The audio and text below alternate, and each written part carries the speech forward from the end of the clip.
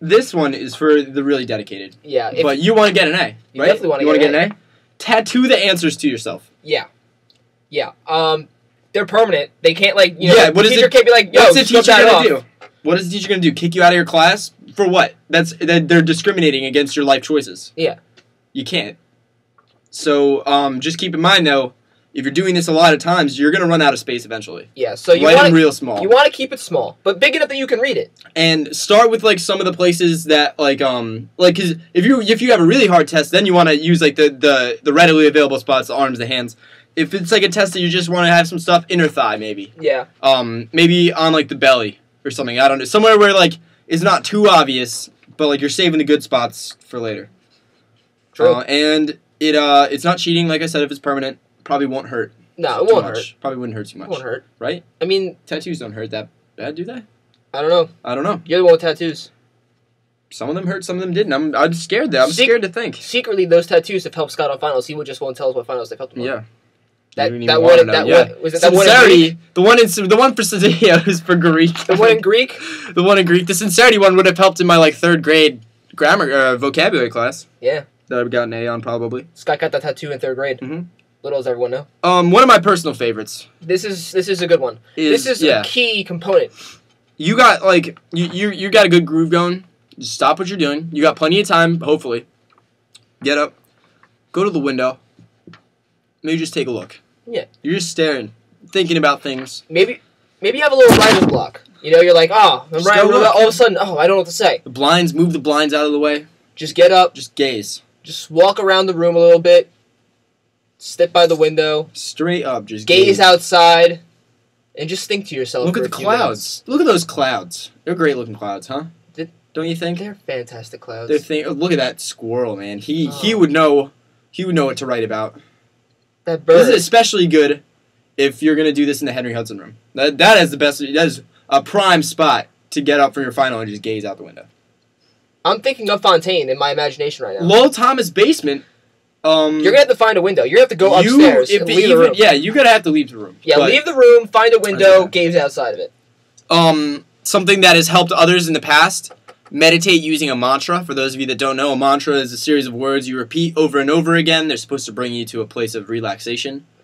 You want to scream the words. Yeah. Scream the words. To the mantra. If your mantra is in the pooter, then you're just sitting in class going, in the pooter, in the pooter, in the pooter. That's it. If a teacher says, be quiet when you're reciting your mantra, you say, this is my religion. Discrimination. Discrimination. You say, I'm taking you to court. Yeah, take them to court. I'll see you in court. That's what you tell them. I'll tell them for you. You tell me, I'll tell them.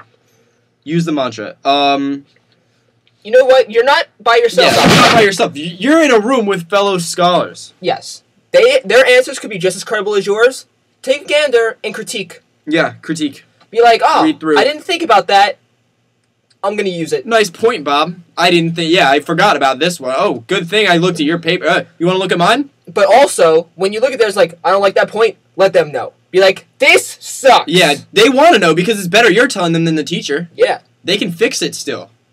But also, if they do have a good point... Yeah, if their points are too good... If they're too good... You still want to tell them it sucks so you can steal it. Yeah, you want to kind of sabotage them. You are a shark. This is all wrong. What are you doing? Oh my god, this is... Yeah, then you're right. You're like rip it up. Yeah. And take it. You're a shark, and they're just little fishes. You're eating them alive. That's what school's all about. See what I did there? School's a fish, yeah. That was good. Yeah. You guys out there wish you could be as smart as we are. I mean, if things get ugly, the whole, basically cheating and sabotage thing. You get up, say nothing, leave. You just leave. You leave. Leave your stuff. People are going to be like, oh, he's coming back. He left his book bags. You're gone. Yeah. You're at McDonald's. Yeah. You're chilling. Another thing you want to do? I like this one. Right. I do this all the time, actually. Mm-hmm.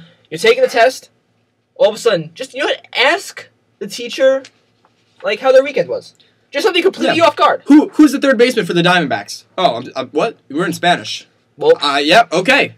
By the way, while you're at it, how about these conjugations? And teacher will give them away. They will probably give them away. They're just in the mindset of, oh, my weekend was great. Oh, that conjugation? Yeah, you add it. No, it's an O.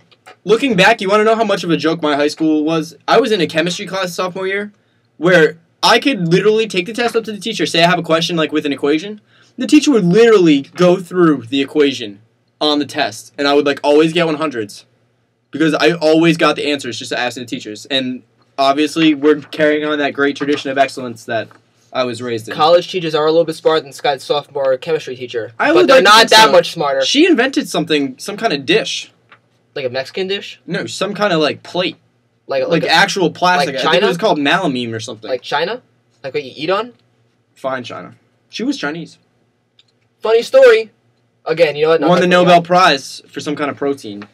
All right, well, you know what? So you're done. You're done. Test is done. You probably pieced out. You probably too hard. I'm bailing. First thing you do, go to the casino, blow all the money. All the money. All the money in the world. You just blow it. Especially if you're graduating, you are gonna make that money right back. Spend it now. You might be dead tomorrow. You might be dead. You could get hit by a bus. That casino. There's a reason they're violent. There is. There's totally a reason. Because people die. Yeah. Native Americans own most casinos. They live there. It's a savage life. See what I did there? Also a pun. God. Oh man, we are good. We are good today. We are on. All right. Can't wait. Let's pop some champagne. Can't wait to submit this for the award show next year. We're just popping champagne. We finish our finals. We're gonna spray people outside. Lurk by the window. Just spray them. Hey, don't be mad at me. I just finished my final. Spray them right in the face. Get them in the eyes. Right in the eyes. Make it hurt. Invest in stocks. You might want to do this with your winnings from the casino. Right. Invest in stocks. You're a smart person. You did your final on like I don't know, pottery. Do they have pottery in this crazy school? So you know about stocks. It's time to turn my thing off. Yeah. You know enough about stocks to make a great decision. Scott just got a text from someone special. I did. A little Chiquita. God, we are so good. Yes! Invest in stocks. Buy a nice hat. Yeah, you're gonna buy because your head is bald. It's gonna take a while. Yeah, remember that you shaved your head. Well, it's still bald, and you're gonna want to cover that up because it's pretty ugly. But you know what, Scott? I was so worried. If you could just sum up this whole preparation in one phrase, what would it be? See the test, be the test.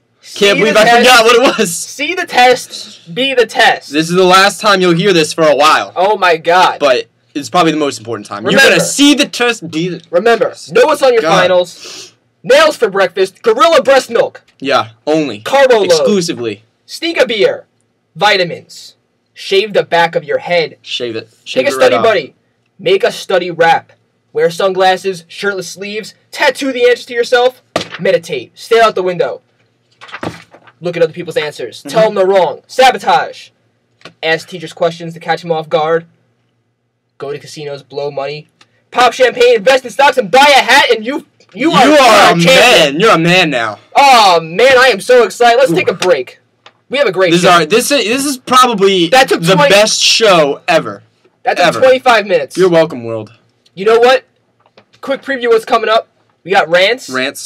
We've got some Mad Libs. The exciting conclusion to Maris Fantasy. Yes. The exciting conclusion. It came down to literally the last day. And it did.